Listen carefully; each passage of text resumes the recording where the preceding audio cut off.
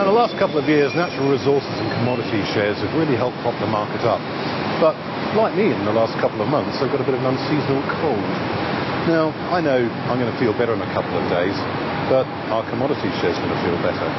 Well, who better to ask than Graham Birch, who's manager of the aptly named BlackRock World Mining Trust. Let's see what he's got to say.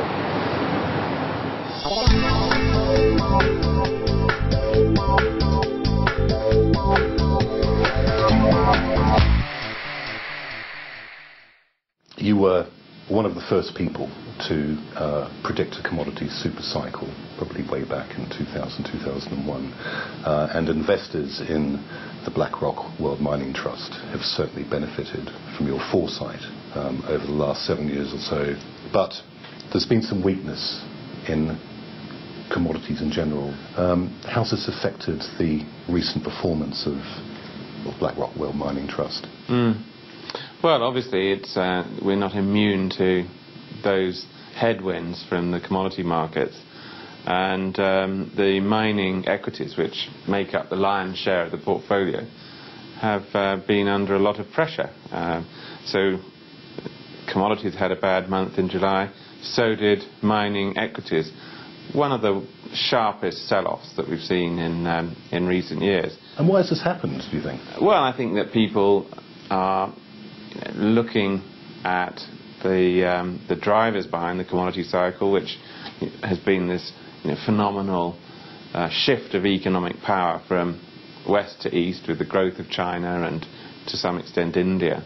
And those are obviously hugely populous countries where quite small changes in the demand dynamics have a big impact on the world supply-demand patterns. And that growth in China, people are looking at the impact of US slowdown on that Chinese growth, and they're looking for signs that this is the something which is going to impact the longevity of the so-called super cycle. When we interviewed you for our Investment Trust Awards a few months ago, where you won Money Observer's Best Large Trust Award, you said that you were a firm believer still in the commodity super cycle. In fact, you thought it still had another 10 years to run or so. Given the weakness since then, are you still of that view?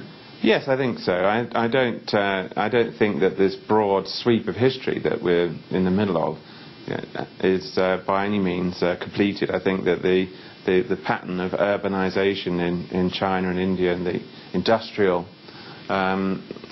growth rates of those countries, I think, have clearly softened a little bit.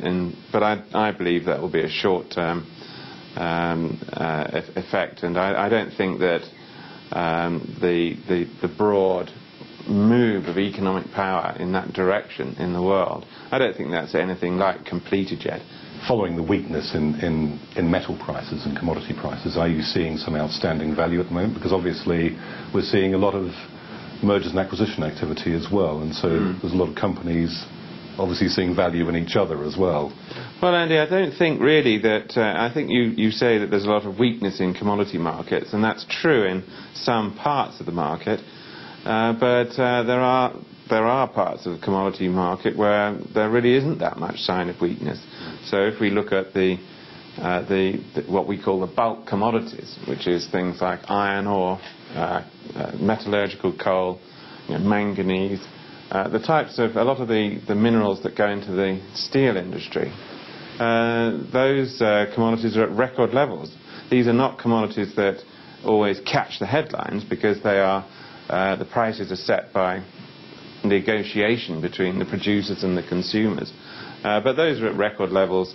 And so the companies that we're focusing on in the portfolio are some of the companies that produce those types of commodities where there's real strength, and that strength is ongoing. So companies like Rio Tinto, BHP Billiton, what was CVRD, now called Vale, these are the companies that at the moment form our largest investments. So we think that the earnings of those companies are going to be really, really strong this year and going into next year.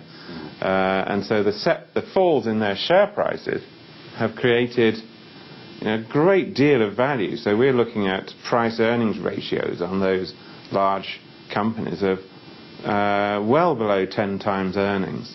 So the trust is it's holding its own very nicely really over the last year or so. It's still in positive territory, obviously not recording the kind of performance it has over the last sort of annual 5-year periods, for example.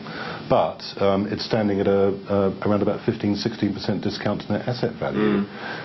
So I would imagine that you would say that investors in the trust now would be getting an extra bit of value because they're not only getting trust shares on a discount, but you're seeing an awful lot of value in the underlying shares that you're investing in. Well, I couldn't have put it better myself. I think that's exactly how I see it. I think that the discount to assets is something that we've found quite hard to understand. But that discount is, I find it as a personal insult, frankly. Could you give an example of a company right now which epitomises everything that you're looking for? The best companies are going to be the ones that have got the most resources, the longest life operations, hopefully the positioning on their cost structure so that they're going to be generating a lot of profits from that demand growth that we see over the next decade. And so we look for long life assets. These are big mines with lots and lots of reserves and profitable. So we're looking for cash flow generation. We're looking for strategic value. And that's, at the moment, those companies are the large cap companies in this sector. And there must be quite a few of these companies which are in South America as well, because I note that about 25% of your portfolio is actually currently invested in, I presume, Brazil and companies like Vale. That's right. Vale is a perfect example. It's got excellent assets on a price-earnings ratio for next year's earnings of 5 times. I also know that you can invest up to 10% of your portfolio in physical metals and minerals and such.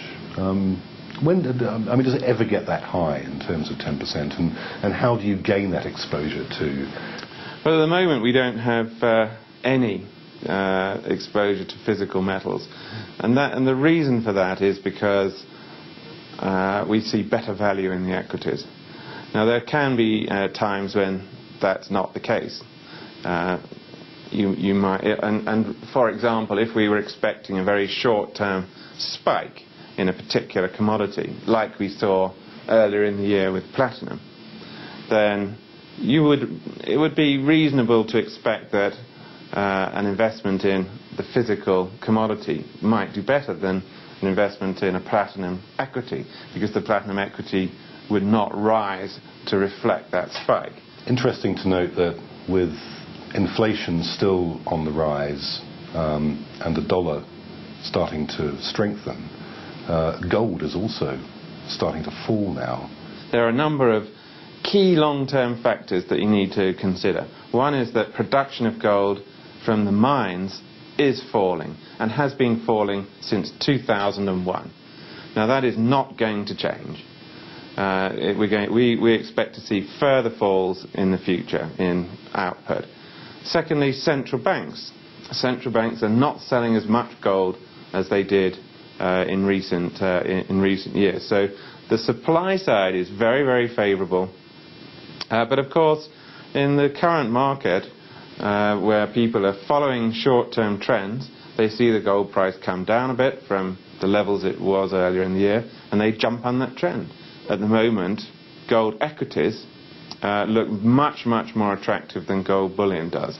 So in the mining trust, we are at the moment lifting our exposure to gold equities because we think that they've become too cheap relative to gold. Is there anything that you can do as an investment trust manager, or that your board of directors can do on the investment trust to try and hedge volatility in the dollar?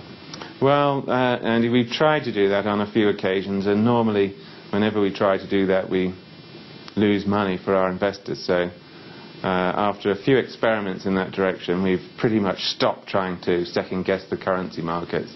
Do you find, obviously as a closed-end investment trust, you have a board of directors? Are they fairly proactive, or do they let you get on with things? Do they sort of say when, for example, you might want to raise gearing?